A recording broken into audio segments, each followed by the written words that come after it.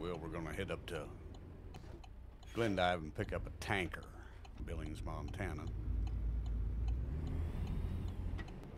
For some reason I started out in Sheridan, Wyoming, but it wouldn't accept that location, so I had to put myself back in Miles City, Montana, my home base, to find a load. I hate to deadhead like this anywhere.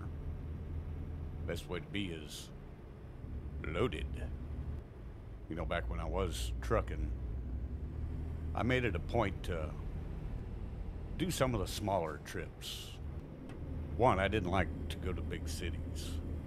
In fact, I really disliked big cities. I'm a guy that's always been in wide open country, and I just like wide open country. Anyway, but there was another method to my madness also, and that is that the way I saw it, if I was going to Chicago or Milwaukee or someplace like that, I knew that I might be sitting there sometimes 3-4 hours waiting to get unloaded, and I really didn't have no time for that. Where when you run around these smaller communities or stay out west where it's not quite so busy, you generally can get right in and get unloaded, and then it's not that far to go reload, so you're loaded all the time. And I set out to prove a point, and that point was that I could make just as much money, or the truck could make just as much money with me staying within like a 4 or 5 state area out west than running to the East Coast and going back out west. Well, I proved that hands down. I was running 4,000 or 5,000 miles a week, no problem. Don't recall back then. Well, with cattle, that's different. Cattle, you've got to wait to get loaded. There's no getting around that. But thinking back, I never really had to wait very long to get loaded anywhere I went to load, and I never had to wait very long to get unloaded. Maybe at Yellowstone feeders in Billings, Montana, you had to wait to get unloaded. It just depended on what time of day you got there. If you got there before noon, yeah, you had to wait because you couldn't start unloading till noon or better, because they were feeding cattle at that particular time. And we used to run flatbeds with sideboards, and we would haul corn out to the big feed yards in Billings, such as Yellowstone feeders, and then drop down to Cody, Wyoming, and haul wallboard just about anywhere you wanted to go in the country, or lumber. Not out of Cody. Lumber mostly came out of Missoula, places like that. But Cody was all wallboard. I had a funny thing happen to me with a load of wallboard. I loaded a load of wallboard to go to Nebraska. Whoop, sorry. Hang on, you guys. You can pay a little better attention. I was watching my map there to see where I get off at. Anyway, I loaded a load of wallboard at Cody, Wyoming to go to Nebraska. Loaded, delivered in Nebraska the next day. It wasn't that big of a trip. I think it was 7, maybe 8 days later. I was speaking with my dispatcher, hunting for a load. I was unloaded and empty, ready for a load, and she informed me that I had taken the wrong load to Nebraska, and that I had to go pick it up, reload it, and take it to its destination where it was supposed to go. Basically, you walked into this little room, and your load number, you got your load number from your dispatcher, and then you just looked at the envelopes and found your load. You just went by the load number, and I still had that number in the truck. So when I got to Nebraska, reloaded the load, I cross-referenced the paperwork that I had with that number and with the load, because it also told you what your load was, what the wallboard was. Was it so many 8-foot sheets? You know, they made them in smaller sheets back then. Anyway, it all matched up. So to this day, I do not know why or how I wound up going to the wrong place with the wrong load of, with a load of wallboard. Whatever. I had to go ahead and finish the load. It wasn't that far, only had to go about 100 miles. But it took a whole day. Pick up a tanker here, take it to Billings. Maybe we don't even have a load yet. Maybe we'll just stop here and find us something. Well, let's see what they got. We're gonna take this job. So, there's our tanker. Now, believe it or not, I did do a stint there for a while when I was working in the oil field for Power Fuels. I did haul propane on numerous occasions. We actually had a 40-foot propane trailer with a 20-foot pup behind that. You do not, trust me, you do not want to get in any tight places when you've got a 40-foot trailer and a 20-foot pup behind it. We hauled it to the refinery in Billings, Montana. Never quite understood what they were doing with the propane, but I feel like I'm getting pretty confident in the ability to drive this truck.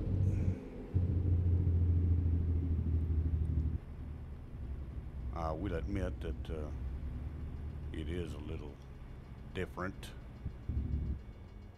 but it's also quite enjoyable. It reminds me of the old days. Got to try to make us some money. Maybe step it up and move up to a different truck. Although I do like this older Peterbilt.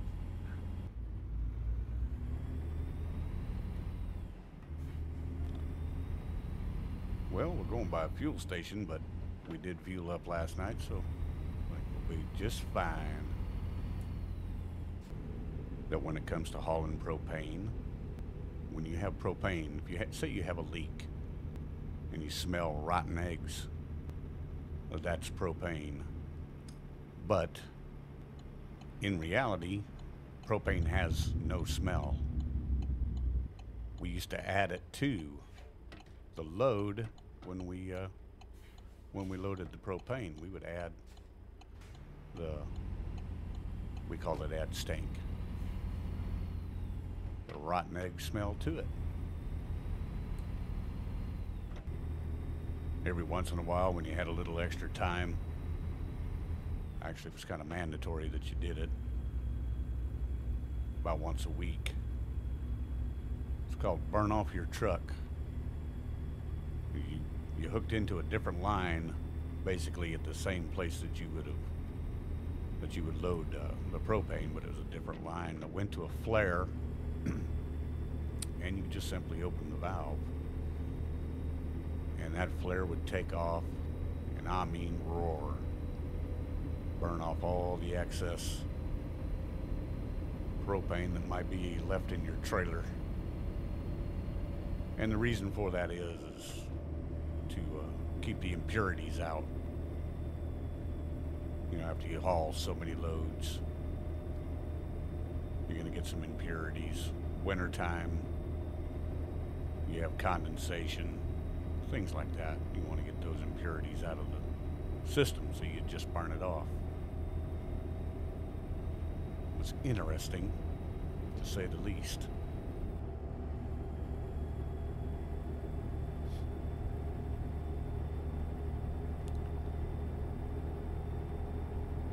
You see the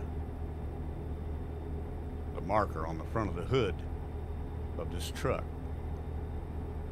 Now, I've driven roads in Montana, way out in the backcountry, hauling cows or lumber, even lumber.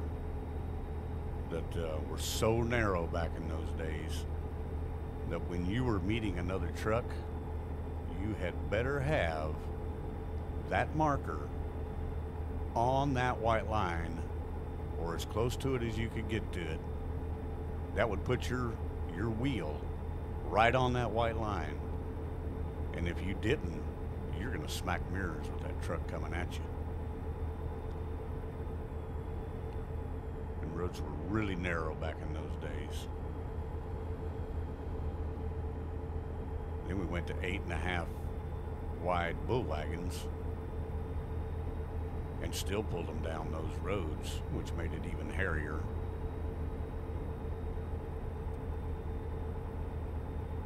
I remember one night on my way through Montana, I was heading to load cows the next morning. My boss was going to meet me there. He was going to stop and have his truck washed and then meet me there in the morning. Really nice trucks. They were jam-up Freightliner cabovers. I mean, when they came down the road, people noticed them. They were very fancy. First thing on my side of the road, hadn't I? Anyway, I'm trucking along about 2 o'clock in the morning. Got my spotlights on. Got my spotlights in the ditch because the deer were terrible. And out of nowhere, boom, I hit one dead center. I couldn't believe it. I mean, dead center in the truck. Well, I pulled over real quick, jumped out. Thank God I was empty.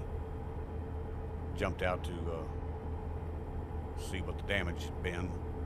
Well, the bumper was bent back a little bit, but other than that, nothing too serious until I smelled diesel fuel.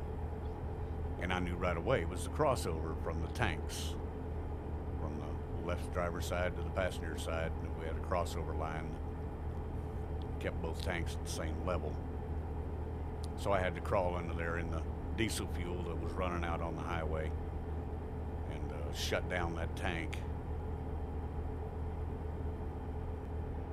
Thank God we got the leak stopped. Proceeded on our way. I was running with a couple other trucks. Anyway, next morning, boss shows up at the yard where we're going to load cows. Walks up, kind of a grumbled look on his face. Says he can't believe it. He spent $120 having somebody wash and acidize his truck.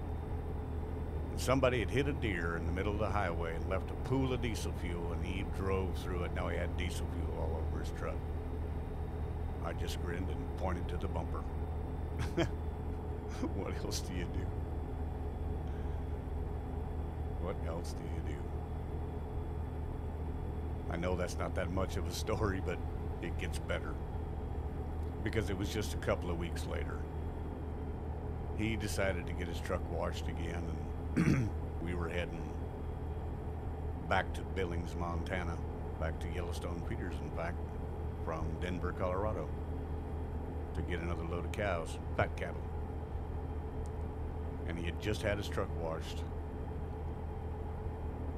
Foggy as all get out. And I was out in front. Well, through the fog, I did not see there was a dead deer laying alongside the road. Way station is closed. Laying us alongside the road with partially out in the road, and I did not see it quick enough, and sure enough, I run it over. Now, at first thought, I didn't think I did any damage. But then my boss was right behind me, and he called me on the CB, and he said, "Oh, yes, you did. We need to pull over. You're spilling diesel fuel. It's spraying all over my truck." So that's twice in like 2 weeks that I covered him in diesel fuel. Felt bad about that, but what do you do?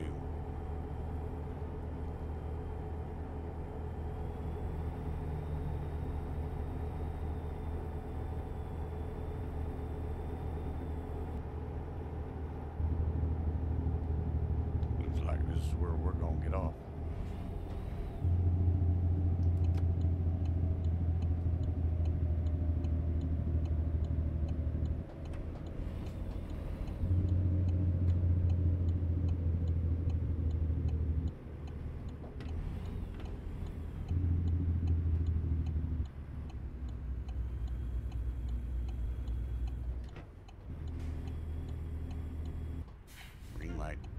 let's roll.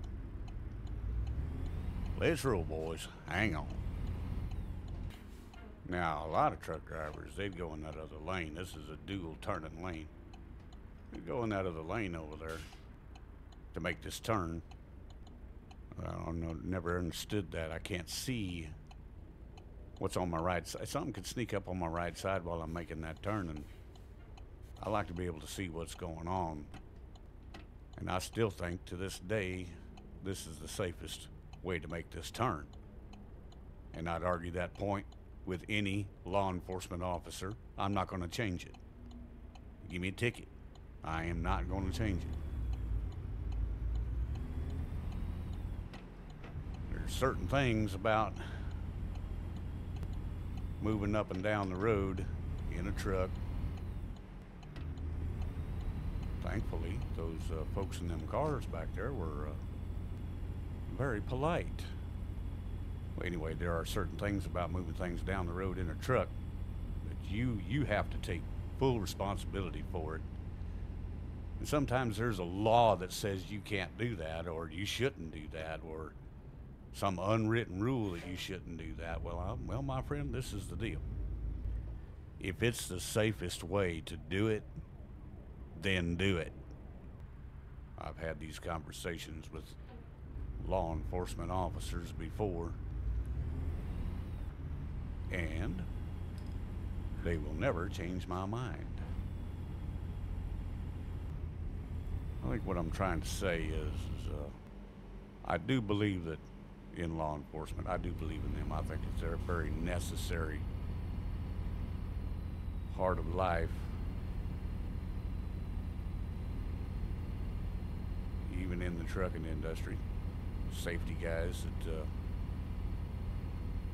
keep trucks safe out on the road, check them over, make sure they're good to go, keep drivers safe. I believe in all that. I gotta back up just a touch here.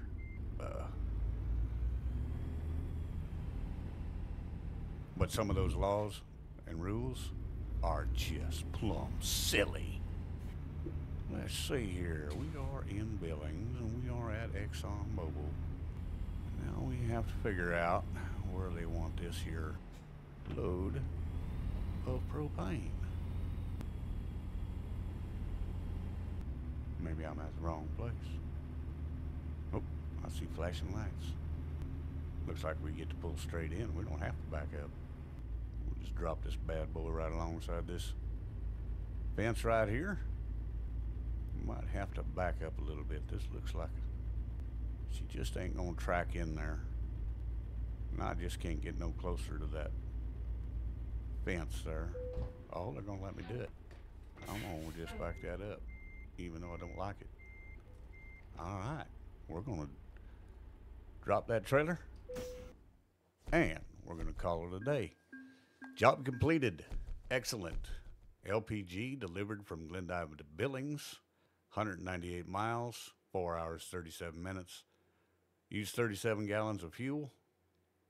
Made a base reward of $15,275. That is going to wrap it up for Papa Pickle today.